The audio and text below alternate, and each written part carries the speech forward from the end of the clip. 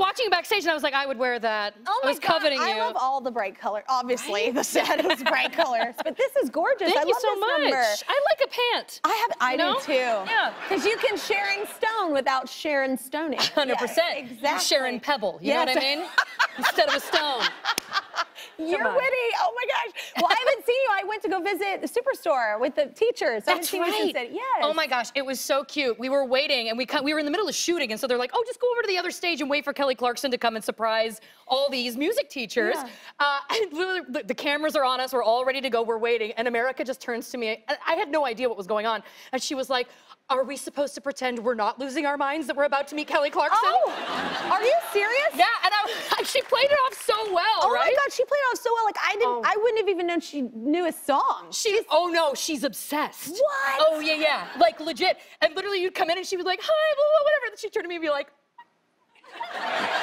oh my gosh, she kept her cool so well. Yeah, towards the end you said something about like, you guys should all come, visit us on the show sometime. And she literally, I don't think you heard her, she went, yeah, be friends. Oh my God, it was so cute. Legit. Have you ever, that just blows my mind. I didn't know, have you ever just lost it when you met someone and you were like, wait, that was not a cool moment? Oh yes, me so too. many times. I think the most memorable would be, this is my first movie role I ever booked. It was in a film called Lars and the Real Girl, starring Canada's sweetheart, Ryan Gosling.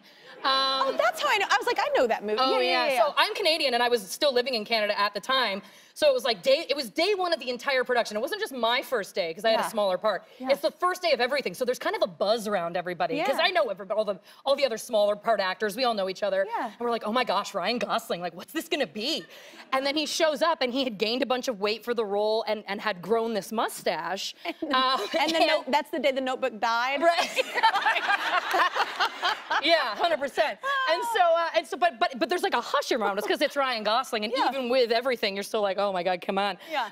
And so we did a couple of rehearsals, and then we were being sent back to our trailers, as happens. And I was walking in front of a friend of mine, a lady named Aurora, and I turned back as she was talking to me, and she's like, oh my gosh, even with the weight, even with the mustache, she's so hot. But what she didn't know was Ryan Gosling was right behind her.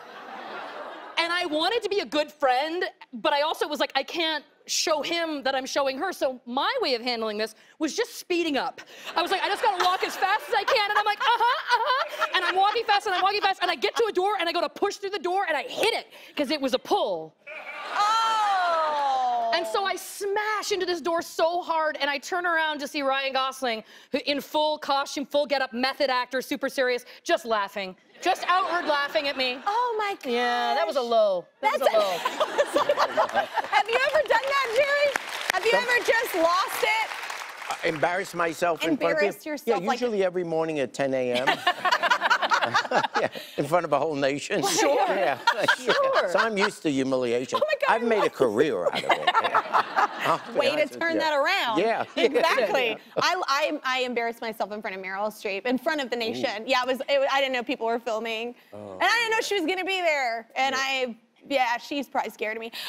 No. It's fine, everything's fine. Everything's fine. But I think something we have in common that I didn't really get to talk to because we had the teachers there and everybody was, but I think we're very similar in the sense of like body positivity, and I love that about you. Yeah, like, thank I think you. it's the greatest, like we all come, different colors, different shapes, different sizes, even like we're all different sizes at different points in our life, and that's okay. Yeah. And I think it's, especially for women in this business, it's so important to have people that are really confident and comfortable in their skin. And have you always been that way? Just curious. You know, I think it's an ongoing battle. I think that every woman can probably attest to that. Yeah. But it was earlier, I don't usually do New Year's resolutions, but this year I was like, you know what? I'm going to resolve to not speak negatively about my body to anybody, anybody else or to myself. Because I had this thought that I was like, you know, I could tell you 25 things right now that I hate about my body, but I could probably also tell you 25 that I like. Yeah. So I was like, I'm just gonna focus on the things that I like, and I'm not gonna focus on the other things. And what's amazing is that it disarms people. So there'll be times in conversation I'll be like, well, you know, I have the greatest butt in the business, and people are like, oh my gosh. And I'm like, I just don't talk negatively about myself anymore. And so, you know, I put up a bikini post. I was in Hawaii, and I put up a post of myself in a bikini. First of all, I saw your bikini post, and like, if I look like that in a bikini, I'd post it too. Like, you look really, really good. Thank you. But for me, it was like, I would never normally wear something that tiny. I would never normally post that publicly. But it was important to me because I was like, I feel fabulous. And it was such a, just making that small mindset shift, even if I think something negative, the fact that I'm not saying it out loud has made such a difference. Yeah. And I really can't encourage people more. Because listen, that's my worst. I love self-deprecation. I'm failing. No, I'm the same way. But you know what? I'm the same way because a lot of comedy comes from self-deprecation. But I was like, you know what? There's lots of things about myself I can make fun of that don't involve my appearance. Yeah. So many. Oh, I have a lot of those too. I'm not like, I don't. Yeah, just you pick too? one. Yeah. Now I feel like I can be part of this conversation. Yeah, I tell you, I get so, man. This is something I love, though, and I'm curious if you've ever had a cake like this. You had a butt cake. Yeah. So I was. What? So 2 years ago for my birthday. Wait, just wait for it. You didn't see the butt, He's gonna Jerry. move back over in about 30 seconds. A couple years ago, I was throwing this big girls' party in Palm Springs for my birthday, and I was like, oh, I've never had a bachelorette party. Should I get like a fun bachelorette-type cake? You know, maybe some male anatomy. And then I was like, you know what? No, I'm gonna celebrate my anatomy. So I had a picture taken of my butt in a thong, and I sent it to a baker, and they made a cake in the likeness of my butt. Oh my God! See what I tell you? What I tell you? Hey, Jerry, have you ever done a butt cake? Wait, are we going to get to eat some? Oh, there's the cake. They showed a picture of the cake. Where's the cake?